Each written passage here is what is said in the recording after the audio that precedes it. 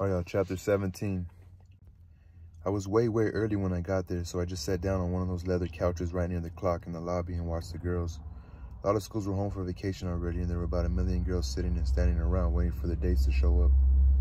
Girls with their legs crossed, girls with their legs not crossed, girls with terrific legs, girls with lousy legs, girls that looked like swell girls, girls that looked like they'd be bitches if you knew them.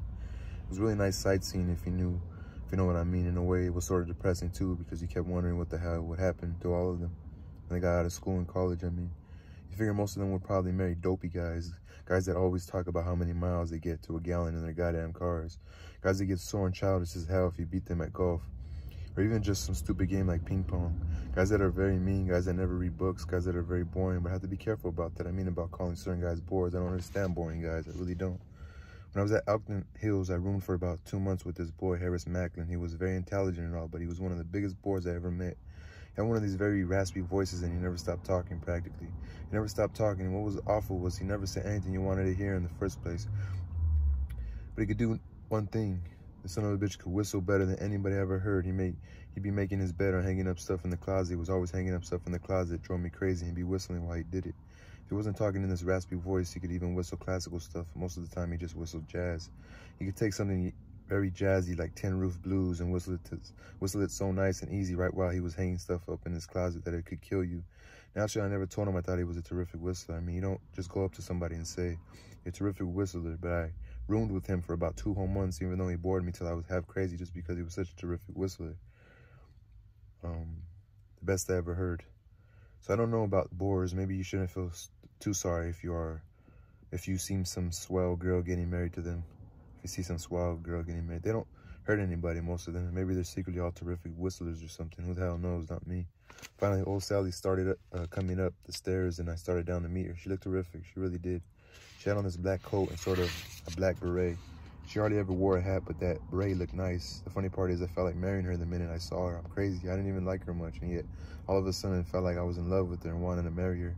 Swear to God, I'm crazy, I admit. Holden, she said, "It's marvelous to see you. It's been ages." She had one of these very loud, embarrassing voices when you met her somewhere. She got away with it because she was so damn good looking, but it always gave me a pain in the ass. "So out to see you," I said. I meant it. "How are you anyway?" "Absolutely marvelous." "Am I late?" I told her no, but she was around 10 minutes late, as a matter of fact. I didn't give a damn much, though. All that crap they have in cartoons and Saturday evening posts and all showing guys on street corners looking sore as hell because their dates are late. That's bunk. If a girl looks swell when she meets you, who gives a damn if she's late? Nobody. "We better hurry," I said. "The show starts at 2:40. We started going down the stairs to where the taxis are. "What are we going to see?" she said. "I don't know. The Lunts? It's all I could get tickets for. The Lunts? Oh, marvelous." I told her she'd go mad when she heard it was for Lunts. We horsed around a little bit in the cab on the way over to the theater. At first, she didn't want to because she had her lipstick on and all, but I was being seductive as hell, and she didn't have any alternative. Twice, when the goddamn cab stopped short in traffic, I damn near fell off the seat. Those damn drivers never even look where they're going. I swear they don't. And then just to show you how crazy I am, when we were coming out of this big clinch, I told her I loved her and all. It was a lie, of course, but the thing is, I meant it when I said it. I'm crazy. I swear to God I am. "Oh, darling, I love you too," she said. Then right in the same damn breath, she said, "Promise me you'll let your hair grow. Crew cuts are getting corny and your hair's so lovely." Lovely, my ass. The show wasn't as bad as some I've seen. It was on the crappy side, though. It was about 500,000 years in the life of this one old couple. It starts out when they're going young and all. And the girl's parents don't want her to marry the boy, but she marries him anyway. Then they keep getting older and older. The husband goes to war, and the wife has his brothers. And the wife has this brother that's a drunkard. I couldn't get very interested. I mean, I don't care too much what anybody in the family died or anything. They were all just a bunch of actors. The husband and wife were a pretty nice old couple, very witty and all, but I couldn't get too interested in them. For one thing, they kept drinking tea or some goddamn thing all through the play. Every time you saw them, some brother was shoving some tea in front of them, or the wife was pouring it for somebody. And everybody kept coming in and going out all the time. You get dizzy watching people sit down and stand up. Alfred Lunt and Lynn Fontaine were the old couple. And they were very good, but I didn't like them much. They were different, though. I'll say that. They didn't act like people, and they didn't act like actors. It's hard to explain. They acted more like they knew they were celebrities, you know. I mean, they were good, but they were too good. When one of them got finished making a speech, the other one said something very fast right after. It was supposed to be like people really talking and interrupting each other and all. The trouble was, it was too much like people talking and interrupting each other. They acted a little bit the way old Ernie down in the village plays the piano. If you do something too good, then after a while, if you don't watch it, you start showing off, and then you're not as good anymore. But anyway, they were the only ones in the show, the Lunts, I mean, that looked like they had any real brains. I had to admit it. At the end of the first act, we went out with all the other jerks for a cigarette. What a deal that was. You never saw so many phonies in all your life. Everybody smoking their ears off and talking about the play so that everybody could hear and know how sharp they were. Some dopey movie actor was standing near us having a cigarette. I don't know his name, but he always plays the part of a guy in a war movie that gets yellow before it's time to go over the top. He was with some gorgeous blonde, and the two of them were trying to be very blasé and B-L-A-S-E with a little line on top of the E. And blasé and like as if he didn't even know people were looking at him. Modest as hell. I got a big bang out of it. Old Sally didn't talk much except to rave about the lunts because she was busy rubbering and being charming. Then all of a sudden she saw some jerk she knew on the other side of the lobby. Some guy in one of those very dark flannel suits and one of those checkered vests. Strictly Ivy League, big deal. He was standing next to the wall smoking himself to death and looking bored as hell. Old Sally kept saying, I know that boy from somewhere. She always knew somebody, any place you took her, or thought she did. She kept saying that till I got bored as hell, and I said to her, why don't you go on over and give him a big soul kiss if you know him? He'll enjoy it. She got sore when I said that. Finally, though, the jerk noticed her and came over and said hello. You should have seen the way they said hello. You'd have thought they hadn't seen each other in 20 years. You'd have thought they'd taken baths in the same bathtub or something when they were little kids. Old buddy ruse. It was nauseating. The funny part was they probably met each other just once at some phony party. Finally, when they were all done slobbering around, Old Sally introduced us. His name was George something. I don't even remember, and he went to Andover. Big deal. You should have seen him when Old Sally asked him how he liked to play. He was the kind of a phony that have to give themselves room when they answer somebody's question. He stepped back and stepped right onto the lady's foot behind him. He probably broke every toe in her body. He said the play itself was no masterpiece, but that the Lunts, of course, were absolute angels. Angels, for Christ's sake, angels. That killed me. Then he and Old Sally started talking about a lot of people they both knew. It was the phoniest conversation you ever heard in your life. They both kept thinking of places as fast as they could. Then they think of somebody that lived there and mentioned their name. I was all set to puke when it was time to go sit down again. I really was. And then when the next act was over, they continued their goddamn boring conversation.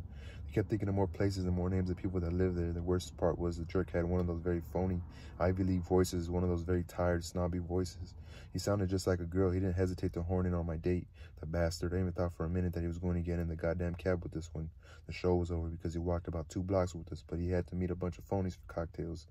He said, I could see them all sitting around in some bar with their goddamn checkered vests, criticizing shows and books and women in those tired, snobby voices. They kill me, those guys. I sort of hated Old Sally by the time we got in the cab after listening to that phony Andover bastard for about 10 hours. I was all set to take her home, and I really was, but she said, I have a marvelous idea. She was always having a marvelous idea. Listen, she said, what time do you have to be home for dinner? I mean, are you in a terrible hurry? Do you have to be home any special time? Me? No, special time. I said, truer word was never spoken, boy. Why? Let's go ice skating at Radio City. That's the kind of idea she always had. Ice skating at Radio City, you mean right now? Just for an hour, so don't you want to? If you don't want to. I didn't say I didn't want to. I said, sure, if you want to. Do you mean it? Don't just say if you don't mean it. I mean, I don't give a darn one way or the other. Not much she didn't.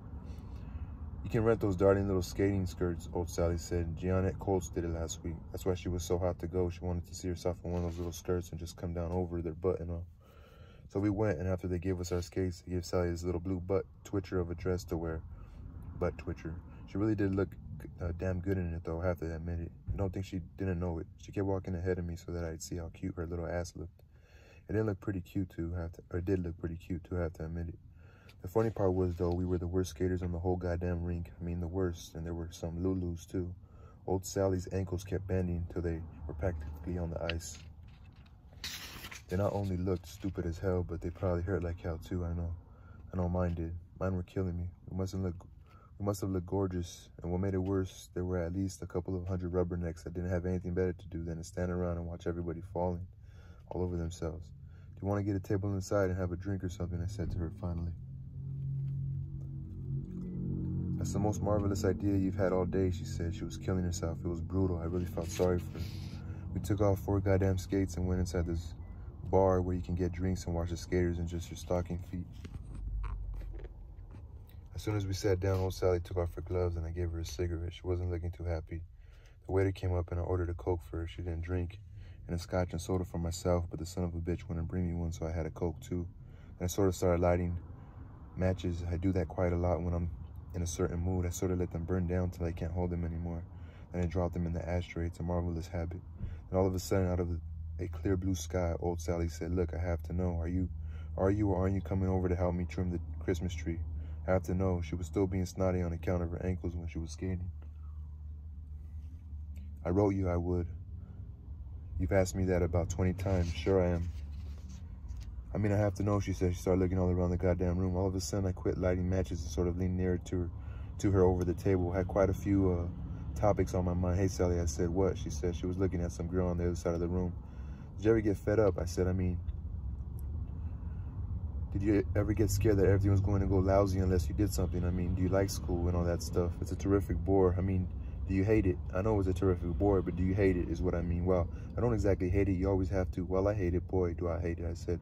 But it isn't just that. It's everything. I hate living in New York and all taxi cabs and Madison Avenue buses with the drivers and all always yelling at you to get out at the rear door and being introduced to phony guys that call the Lunts angels and going up and down in elevators when you just want to go outside. And guys fit in your pants all the time at Brooks, and people always, don't shout, please, old Sally said, which was very funny because I wasn't even shouting. Take cars, I said. I said it in this very quiet voice. Take most people, they're crazy about cars. They worry if they get a little scratch on them, and they're always talking about how many miles they get to a gallon. If they get a brand new car already, they start thinking about trading in for one that's even newer. I don't even like old cars. I mean, they don't even interest me. I'd rather have a goddamn horse. A horse is at least human, for God's sake. A horse you can at least, I don't know what you're even talking about, old Sally said. You jump from one. You know something I said? You're probably the only reason I'm in New York right now or anywhere. If you weren't around, I'd probably be someplace way the hell off in the woods or some goddamn place. You're the only reason I'm around, practically. You're sweet, she said, but you could tell she wanted me to change the damn subject. You ought to go to a boys' school sometime. Try it sometime, I said. It's full of phonies, and all you do is study so that you can learn enough to be smart enough to be able to buy a goddamn Cadillac someday, and you have to keep making believe you give a damn if the football team loses, and all you do is talk about girls and liquor and sex all day, and everybody sticks together in these dirty little goddamn cliques. The guys that are on the basketball team stick together. The Catholics stick together. The goddamn intellectuals stick together. The guys that play bridge stick together. Even the guys that belong to the goddamn Book of the Month club stick together. If you try to have a little intelligent... Now listen, old Sally said, lots of boys get more out of school than that. I agree they do, some of them. But that's all I get out of it. See, that's my point. That's exactly my goddamn point, I said. I don't get hardly anything out of anything. I'm in bad shape. I'm in lousy shape. You certainly are. Then all of a sudden I got this idea. Look, I said, here's my idea.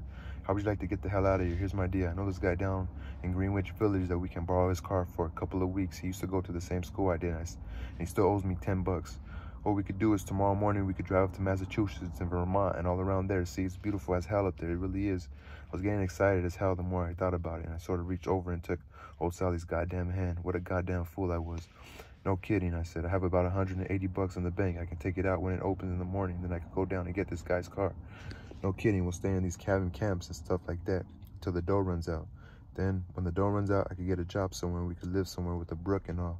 And later on, we could get married or something. I could chop all our own wood in the wintertime and all. Honest to God, we could have a terrific time. What do you say? Come on. What do you say? Will you do it with me, please? You can't just do something like that, old Sally said. She sounded sore as hell. What's up, yo? It's still me. All right. Why not? Why the hell not? Stop screaming at me, please, she said, which was crap because I wasn't even screaming at her. Why can't you? Why not? Because you can, that's all. In the first place, we're both practically children. Did you ever stop to think what you do if you didn't get a job when your money ran out? We starved to death. The whole thing's so fantastic. It isn't fantastic. I get a job. Don't worry about that. You don't have to worry about that. What's the matter? Don't you want to go with me? Say so. If you don't. It isn't that at all, Sally said. I was beginning to hate her in a way. We'll have oodles of time to do those things, all those things. I mean, after you go to college and all, if we should get married and all, there'll be oodles of marvelous places to go to. You're just, no, there wouldn't be oodles of places to go at all. It'll be entirely different, I said. I was getting depressed as hell again. What? She said, I can't hear you. 1 minute you scream at me and the next you. I said, no, there wouldn't be marvelous places to go after I went to college and all. Open your ears. It'd be entirely different. We'd have to go downstairs in elevators with suitcases and stuff. We have to phone up everybody and tell them goodbye and send them postcards from hotels and all. And I'd be working in some coffee, making a lot of dough. Or working in some office, making a lot of dough and riding to work in cabs and Madison Avenue buses and reading newspapers and playing bridge all the time and going to the movies and seeing a lot of stupid shorts and coming attractions and newsreels, Christ almighty. There's always a dumb horse race, some damn breaking a bottle over a ship. some Dane breaking a bottle over a ship and some chimpanzee riding a goddamn bicycle with pants on. It wouldn't be the same at all. You don't see what I mean at all. Maybe I don't. Maybe you don't either, old Sally said. We both hated each other's guts by that time. You can see there wasn't any sense trying to have an intelligent conversation. I was sorry as how I started it. Come on, let's get out of here, I said. You give me a royal pain in the ass if you want to know the truth. Boy, did she hit the ceiling when I said that. I know I shouldn't have said it, and I probably wouldn't have ordinarily, but she was depressing the hell out of me. Usually I never said crude things like that to girls. Boy, did she hit the ceiling. I apologized like a madman, but she wouldn't accept my apology. She was even crying, which scared me a little bit because I was a little afraid she'd go home and tell her father. I called her a pain in the ass. Her father was one of those big silent bastards.